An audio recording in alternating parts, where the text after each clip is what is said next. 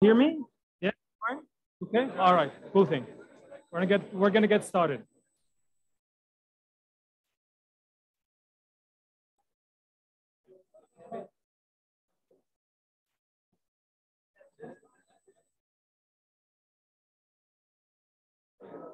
Okay, guys, thanks for coming over. My name is Hassan. This is Mehdi. I'm a senior technologist, and I work on VMware Cloud solutions overall.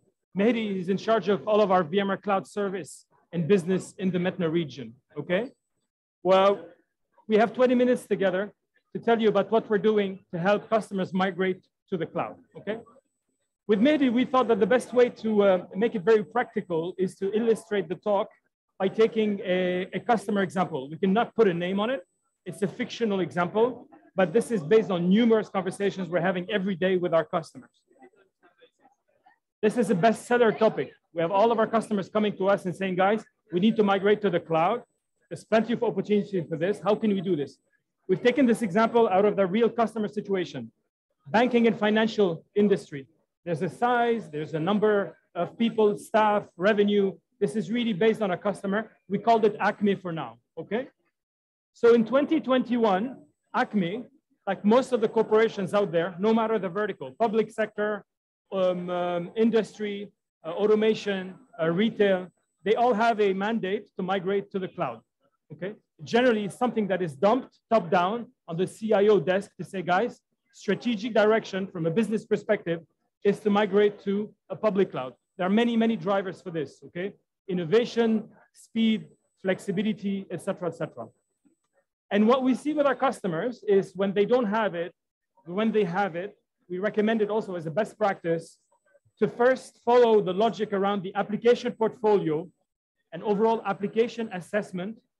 And the outcome of this will actually dictate the strategy to the cloud. Cloud is not an end by itself, it's a means to an end. So Acme would run by themselves or with partners a full application assessment. They will analyze the existing apps, what they want to do with these apps for the future. There are a couple of strategies that will dictate the future of these apps. Keep the apps, retire them, migrate them, modernize them, keep them as is, et cetera, et cetera. Build a decision-making model and agree on a strategy for that. And once the enterprise, the corporation, the company is clear about the future of their application portfolio, they can start to devise an overall cloud migration and cloud adoption strategy. So oftentimes, after a while, and this assessment can be a month long, can be 6 months long, it's generally an iterative process. The CIO that has this mandate to migrate to the cloud will ask his teams to basically lay out a plan. In 2021, everybody will agree that the future state, the target of cloud architecture is a hybrid one, is a multi-cloud one. So just to redefine what that is, because there's been some confusion in the market, a multi-cloud target architecture is a situation where we have multiple different deployments of applications and resources scattered between the own private cloud that the company owns and multiple different clouds out there, okay? The choice of the cloud, the reasons for picking cloud one versus cloud two, et cetera, is based on the service, the best of breed selection of the process, the strategy, the cost, regulation, data locality, et cetera, et cetera. And then they will start lay out a theoretical plan for adoption. I want to migrate 15% of my applications by end of 2021, another 30% by mid-2022, and so on and so forth, okay? So they come up with a theoretical agenda migrating to the cloud with the targeted state being a hybrid. And then they start incorporating migration strategies. They start laying out the technical methodology to migrate to the cloud. So this is where you find some common methodologies where we're seeing across the industry, things that you've heard about, such as lift and shift. You've heard about lift and shift. Transform and move, rip and replace. Again, whether you're VMware, you're Google, you're Gartner, the term will change slightly, but the idea is I take the application as is, I send it, I take the application, I modernize it first, and then I send it, or I literally retire the application and potentially replace it with a SaaS service, okay? Now the challenge is migrating to the cloud offers a lot of options, but it comes with challenges. So we like to put forward not just what we think, but what the industry peers are saying about migrating to the cloud. This is a Gartner slide, and it's a very recent one. A couple of reasons why migrating to cloud is difficult and why migrating to the cloud could get off track. Budget, much longer, time, cost, lack of skills, poor design, etc., etc. Okay? Migration is one thing, but even when you end in your end state and you've managed to migrate, you also potentially end up with a landscape that is extremely diverse. These public clouds have a lot of commonalities between them, okay? Common concepts, but they have also lots of differences. I've been 8 to 9 years with VMware now, but it's my second tenure. I left in 2018 and worked for Google Cloud myself, helping customers migrate to the cloud. And the first thing they came to me after we've landed an application in the public cloud is, can you help me measure the cost? I need to know how much that costs. I need to have visibility. And once they have visibility, an idea about the cost, they say, can you help me reduce this cost? Can you help me figure out if my security is properly configured? Am I safe? Can I pass an audit, a compliance, et cetera, and then can I automate? And then can I use a consistent tool set to manage all that? So migration is a challenge, but also managing a diverse set of cloud services is also a challenge by itself. We at VMware are tackling these challenges: the ease of migration, the visibility, the cost management, the security governance, the automation, the service integration between these different applications running across different clouds. And with this base picture of a fictional company, the challenges that they face on their journey to the cloud, I'm gonna pass it over to Mehdi to explain what we are doing with our solutions to try to solve that, okay?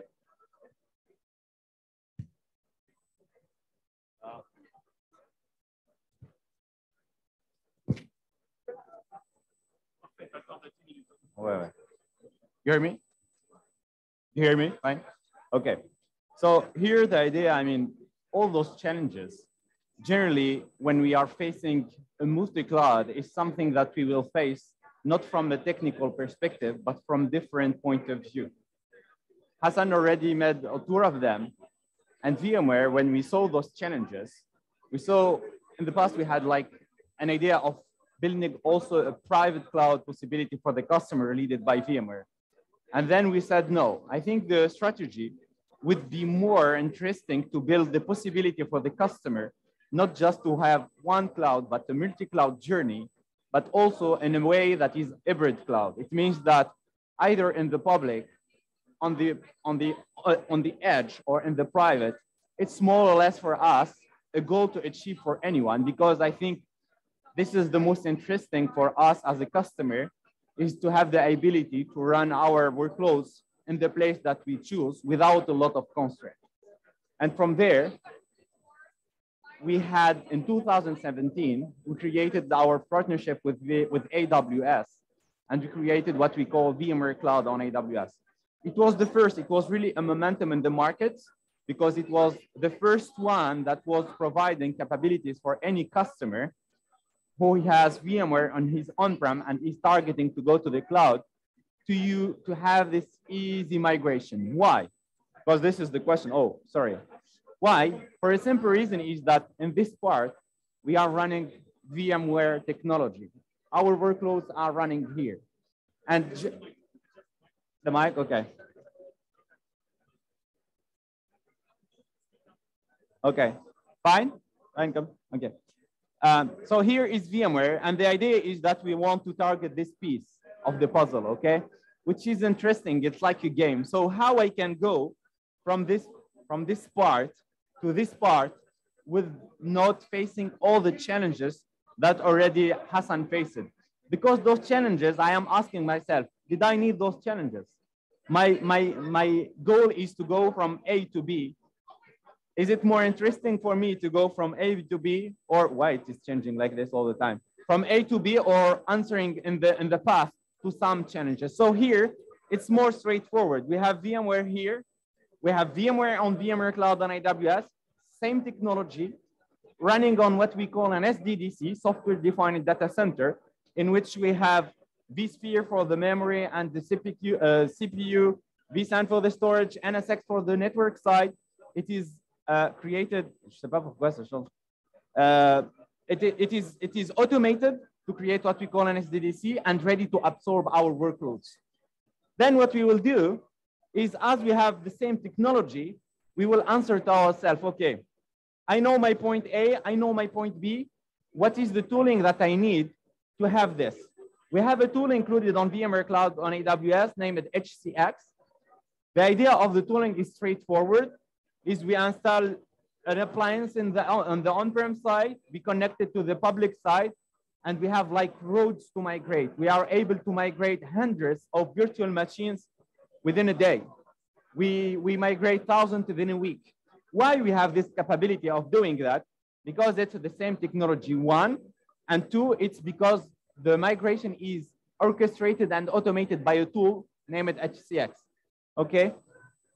As soon as I am on VMware Cloud on AWS, it's up to me to see what I need in terms of private cloud journey. It means if I want to use the native AWS services, ready to go through this, what we call ENI, there is a technology here in the middle, because this solution was co-engineered by VMware and AWS in the same way. It's not only a VMware solution.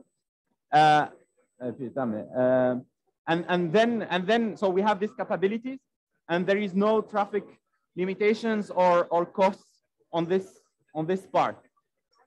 One other point also is that as we have vCenter, so we can have a unified vision between the two parts. So in terms of day-to-day operations, it's something really straightforward and easy. All our development we made in terms of tooling, scripting on our on-prem side, we can redirect it to the VMware Cloud on AWS. Why? Because it's the same vCenter. We have just to use those APIs, the same API that we have in our on-prem side, to use VMware Cloud on AWS. So the solution is automated, maintained, and operated in the level 2 by VMware. It means that from a customer point of view, he will focus only on the VM side.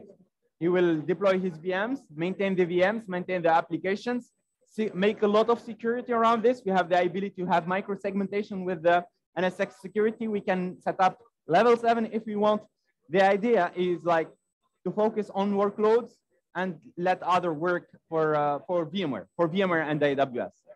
This slide, it will summarize how it works. I mean, he was pushing from the beginning to be there before the last slide. But the idea is to explain how we are doing this. So the idea is straightforward. Our on-prem here, our VMware Cloud on AWS SDDC is there. We install HCX, we peer them, and then it's easy. We migrate the VM. We are using vMotion. We can use bulk migrations. There are different capabilities of migrating our workloads to the cloud. And to be honest, it's not science fiction. It's something really cool. And we made it a lot and tons of times. I mean, my last experience is we migrated customers from London to Paris within the weekend. Why we made this? Due to some constraints for like Brexit in the European region. And we migrated the workloads from the London region to VMware Cloud on AWS in Paris within the weekend. It was a platform for test and dev. So developers, they don't know where are their workloads running, because this is what we call cloud. The idea is just to benefit from the capabilities that we provide and not really dealing with like connects information that we can face. So this is in a nutshell how we migrate. Then after migrating the VM, we have the capability. We have a capability of either maintaining the networking. So it means that a VM that is running here and the VM in the same level 2 segment, they see themselves like running within the same data center. Or what we can also, we migrate the network. It means that we will transform the gateway from the on-prem side to the public side on VMware Cloud on AWS. And it is really straightforward and easy. And this one is automated and managed by HCX. Okay. So after finishing this stuff, the question we could face is how we can consume in terms of these capabilities and technology. What is the manner that we can set up in terms of modeling? how we can use this technology, okay? Instead, and when I say technology, I mean the multi-cloud technology. I mean, I want to use my on-prem. I mean, maybe 2 weeks or 1 month or 1 year after I want to go to the public cloud. So how I can have a model in my procurement and contractual stuff that could follow this way. And this, we have what we call VMware Cloud Universal, and it brings the different capabilities, either to run different different technologies, VCF for the on-prem side, VMware Cloud and AWS for the public side, VCDR for the DR, this side for the private cloud, and other capabilities like Tanzu for containers and so on, with a high level of technology. Okay, so we have the biggest building block in VMware. Yeah.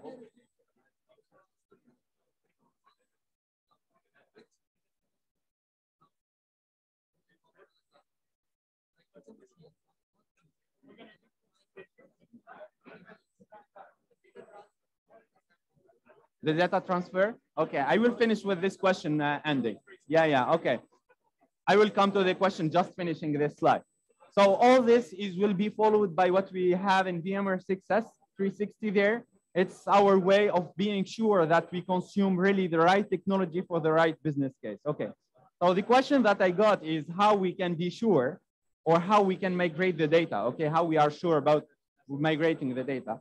We are using a tool named HCX. Okay, HCX. You can, all what I am saying here, I will finish with it and I will answer to the question. We can see it in the booth there. Okay, Ahmed is there. We can see all those possibilities and capabilities that you can face. Here is in his image, in case of you miss him. But the idea how we migrate, so we install an appliance in the on-prem side. Okay, the question was how I can be sure that I am migrating in the right way my data. Okay. So HCX there, it's an appliance that we deploy in the on-prem side. We peer it with the cloud side, and it will manage the migration, okay? We have different capabilities of migration. We can make a vMotion, okay? And the vMotion is not a kind of replication, okay? vMotion, it's a way that we are migrating, and at a certain moment, the VM really is in the middle between two points, and what we call cross vCenter vMotion. We are using this technology. Or we can use what we call a replication. It means that we replicate the data from the on-prem side to the public cloud side with HCX. It is done by HCX. And the last chunk of the data, either we make a vMotion for it, and at that moment we use what we call RAV, replication assisted vMotion, or we can use the bulk side, which is just stopping the VM and rebooting it in the VMware Cloud on AWS side. And in that moment, we just replicate the last chain. Okay, did I answer to the question? Excellent. Yeah, exactly. For those who are really interested to have really a look on this technology and to ask deep question on this, we have the booth there. Or we can make a demo. We can see how we are migrating the VM. We are testing it by a ping. You can see how it is migrating, and you can see how smooth it is, the way of migrating it. Because I mean, to be honest, 3 years ago when I deal the first time with the technology, I found it like magic, migrating a VM from A to B without taking care about the networking, about the security, about the data. It could be strange. Have a look on it with a lot of pleasure. Yeah, tell me.